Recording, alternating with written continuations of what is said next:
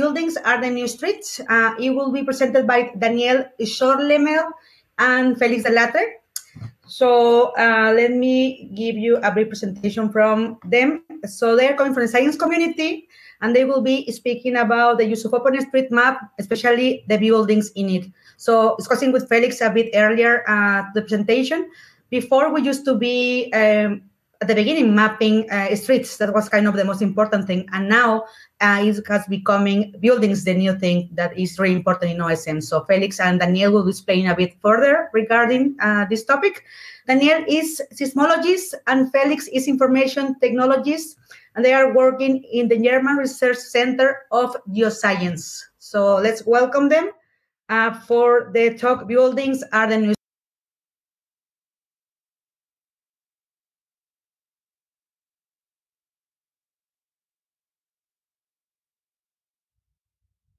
Hello, and welcome to our talk about buildings in OpenStreetMap.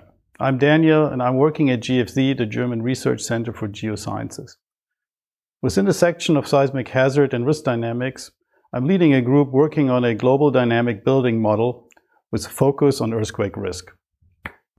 Hey, I'm Felix, and I'm part of Daniel's team. For our work, we fundamentally rely on OpenStreetMap. We use and process its building data for a new approach in our research. If you're interested in this topic, please make sure that you attend Daniel's talk tomorrow about earthquakes and OpenStreetMap. In this presentation, we will be talking about global building datasets, what is so special about them, and how OpenStreetMap plays an important role. Why is an open database with all kinds of geographic data called OpenStreetMap? The name already suggests that in the beginning it was primarily about orientation and movement. No wonder, because in the first decade of the 2000s, when OpenStreetMap was initially built, computer-supported routing was the new innovation.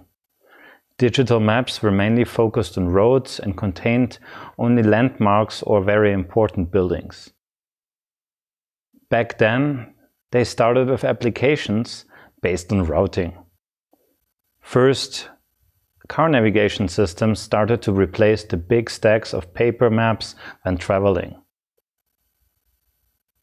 Then, with the rising distributions of smartphones, personal map apps that provided digital maps and navigation aids became available to everyone.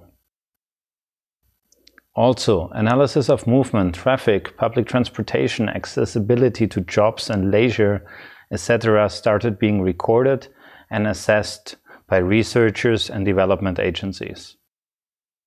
And the data has been used early on for disaster response, again with a focus on roads and maybe bridges to understand which of them became impassable. The level of road coverage in OpenStreetMap was growing rapidly, not only due to dedicated mappers who used GPS devices to map their surroundings and remote locations using satellite imagery. Small-scale activities were accompanied by large-scale data imports, most notably the Tiger data in the United States, which provided a complete set of roads even if they were of relatively low accuracy. Other countries followed this example, and in most regions of the world we can consider now the coverage of public roads to be relatively complete. Of course, it was welcome from the beginning to map more than just streets and roads in OpenStreetMap. However, in the area of buildings, mostly prominent buildings or important buildings such as train stations, airports, town halls, hospitals, etc. were mapped. The mapping of points of interest and addresses, which in turn are useful for navigation point of view, was the next step before the complete mapping of buildings became more and more popular in the last 10 years. Buildings are increasingly coming into focus. They represent the location of people, they are representatives of economic development and activities, and they help to understand the economic status, movement patterns, and distributions of people. Humanitarian organizations such as Doctors Without Borders use building data not only to plan how to get to people, but also how many people are likely to live in which part of the country and in which settlement, to ensure that they distribute well medicines, and vaccines. Similarly, the distributions of buildings is important for understanding the potential impact of natural hazards on people and values. Rough but globally homogeneous estimates were made possible by global coverage with satellite images and processing techniques to detect the signature of buildings or built-up areas. Global but also very general data sets on population distribution and distribution of built-up area were produced. Although they are rather inaccurate approximation of the distribution of buildings, they have proven to be very useful in many applications. I would like to highlight two datasets for global building coverage. The first is the Global Human Settlement Layer, which is funded by the European Commission. It was created by automatic classification of satellite images and is currently renewed every 5 years. The second is the High Resolution Settlement Layer, which was created by Columbia University together with Facebook. They used a combination of computer vision techniques to classify blocks of optical satellite data of the entire planet, whether or not it is populated, which means it contains buildings. And then they enriched it with census data to assign population shares to settlement areas.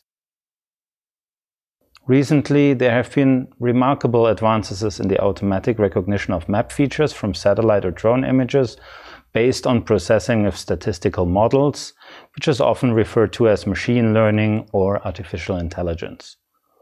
Using complex calculations, it is now possible to produce actual building footprint estimates for entire countries.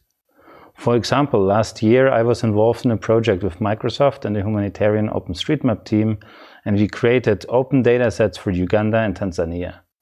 And I'm sure it's only a matter of time before global datasets of building footprint predictions are conducted and hopefully made available to the public. There are already several companies working on this. Luckily, we do not need to rely on big companies to produce building data. This video shows the development of building data in OpenStreetMap for the city of Berlin. The video moves forward in 5-day increments. And within each of these 5 days, any building that has been added or changed is lighting up. You can clearly see how everything started with adding landmark buildings and then activities of volunteers in their neighborhood, moving everything into the downtown area, from there into the suburbs, and then finally trying to complete the building data set of the city. And in the later days, you can only see how single buildings and various points of the city have been updated just to keep the data as fresh and new as possible. Nowadays, many projects and many more volunteers are actively working on mapping buildings in OpenStreetMap. The number of buildings has reached almost 400 million and is growing at a staggering rate of about 150,000 per day, or actually 2 per second. So, something special is happening here. OSM is becoming the most verified global dataset for buildings. Until now, building footprints have been either used very locally or in aggregated form and globally. But now it's time to take the precision of local analysis to a global level, and OSM is the key.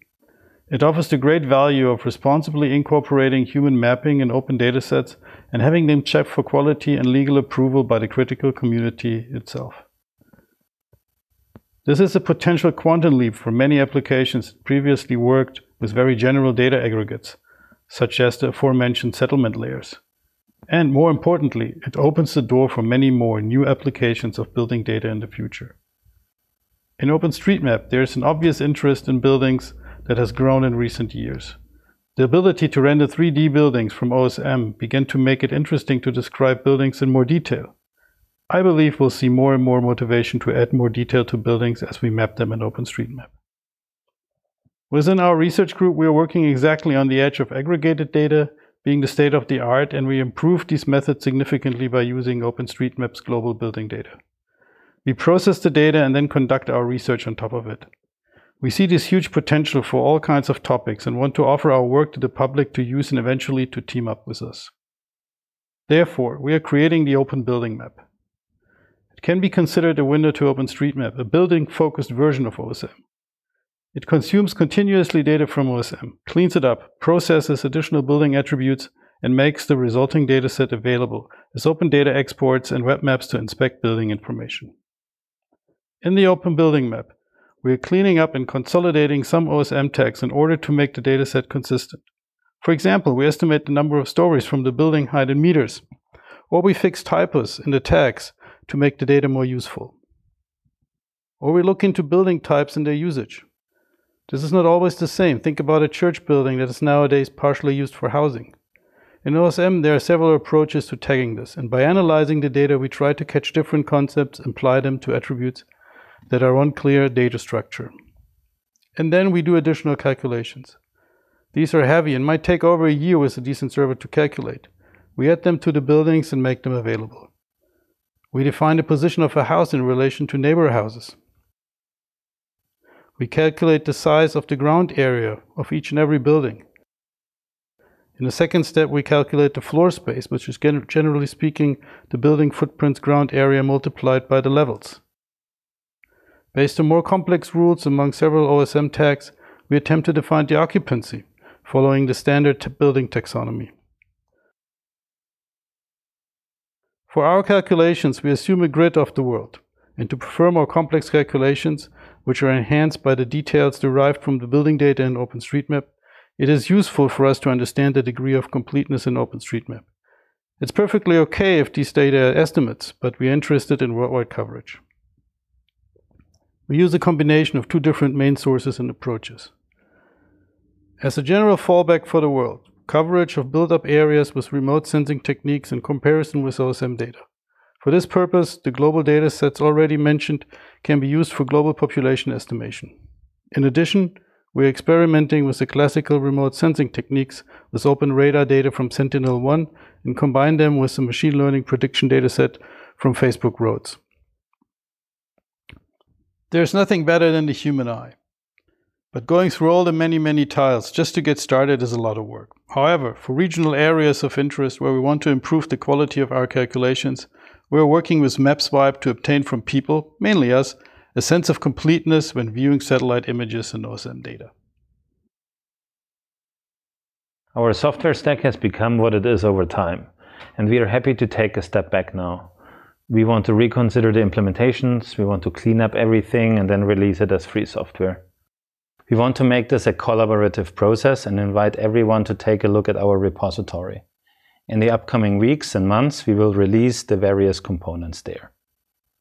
Besides the building database, the system is a tile-based geographic information system, and all our grid calculations are actually based on tiles, which we index then with a quartz tree.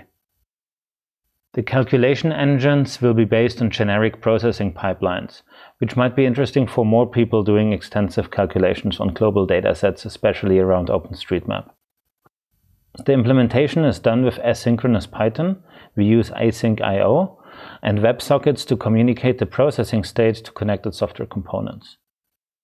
Last but not least, we are redesigning our website to offer building data extracts for download and to make the web map fun and fast to load by using vector tiles instead of heavy raster tile layers. We are pleased to move to an open source code and data principle within our research institute. According to the maxim, public money, public code. We want to contribute something useful to OpenStreetMap, and we are looking for collaboration on code, data, and knowledge. Please pay attention to our website and code repositories in the coming months. If you like, you can follow us in the Fediverse. This is the cool and free Twitter alternative, and there you get all the small updates on our project, and you can get in touch with us. And of course, please contact us if you have questions, comments, ideas, or suggestions. We hope to see you all in person on next year's State of the Map. Thanks again, and bye-bye.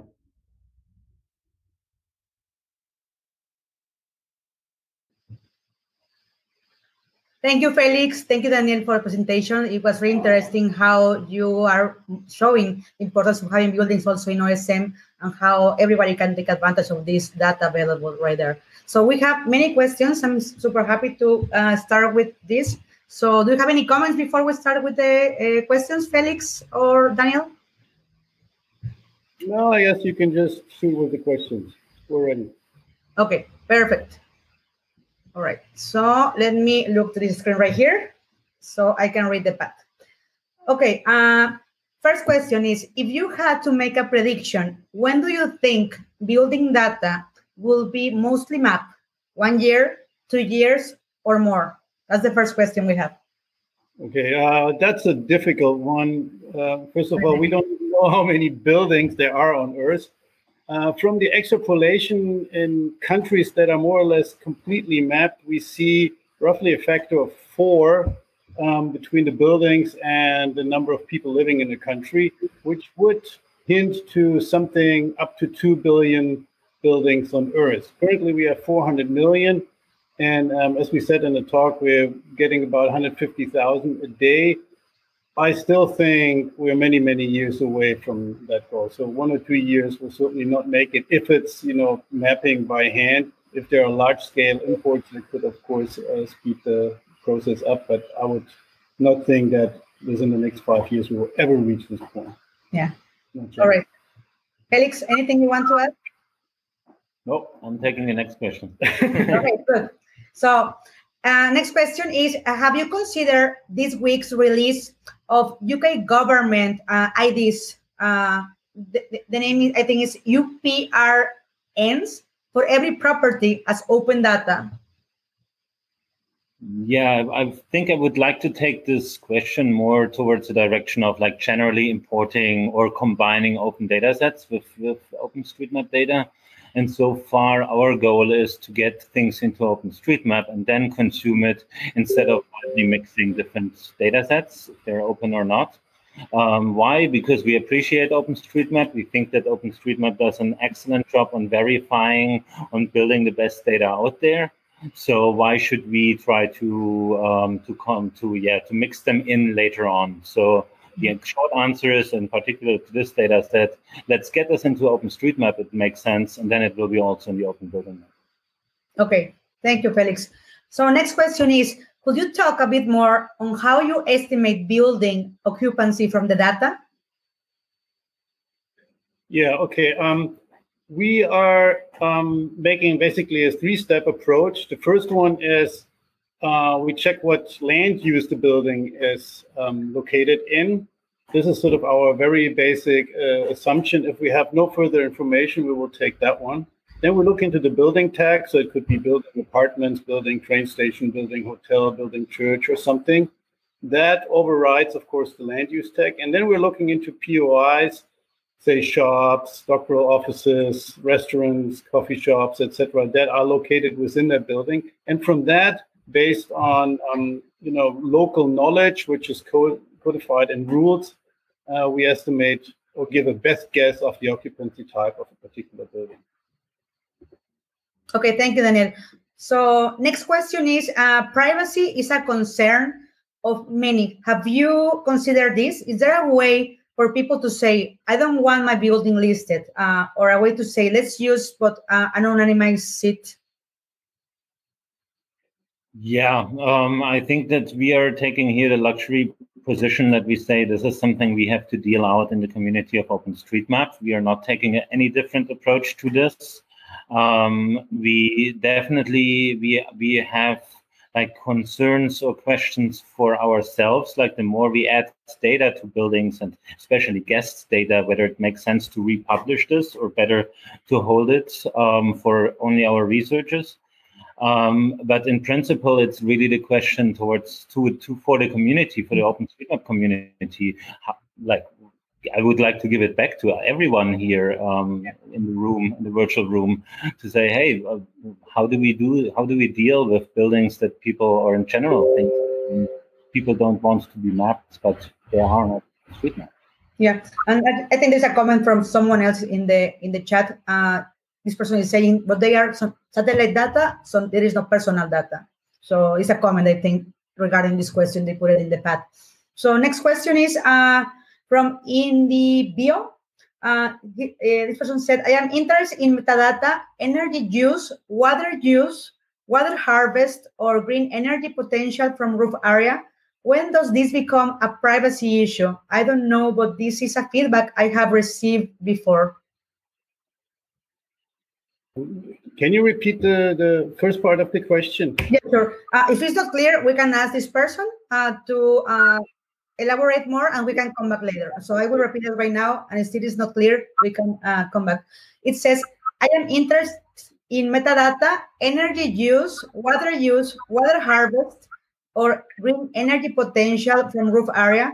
When does this become a privacy issue? I don't know, but this is a feedback I have received before. Okay. Well, that goes, yeah, definitely way beyond of what we are doing. For our purpose, we're looking only under like what is the roof shape, and we try to understand what type of building we actually have. But we are not making any estimates of what would be the energy content that could be collected through such a roof. This, of course, if you compute this, could become a privacy issue. But then I go back to exactly what Felix said. That's a broader discussion that goes definitely beyond what we're doing. That is a community decision. Are we allowed to map something like this, or should we be doing it?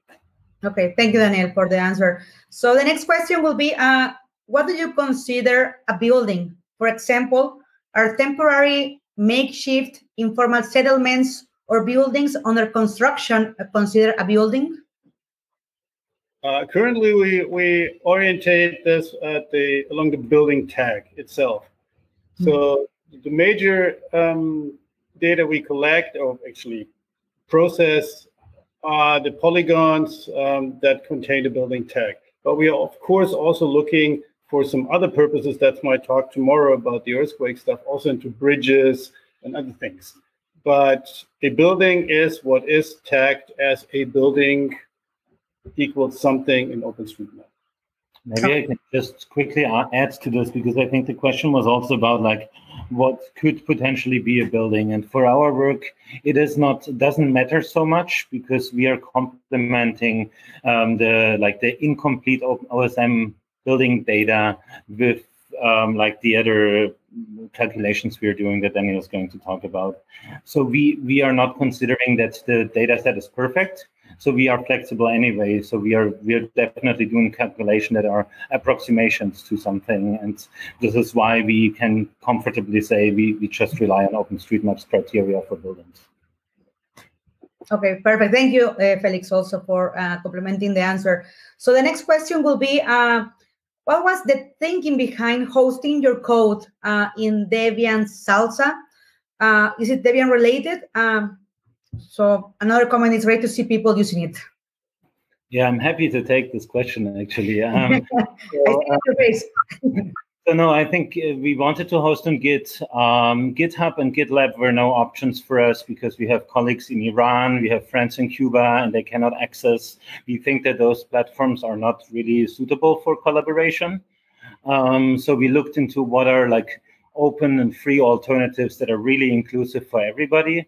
And there are not so many, unfortunately. And salsa.debian.org is an established community, so we can have collaboration. It is open source, it is reliable, and it's not blocked by any countries that are not liked so much by other countries. So it's just open.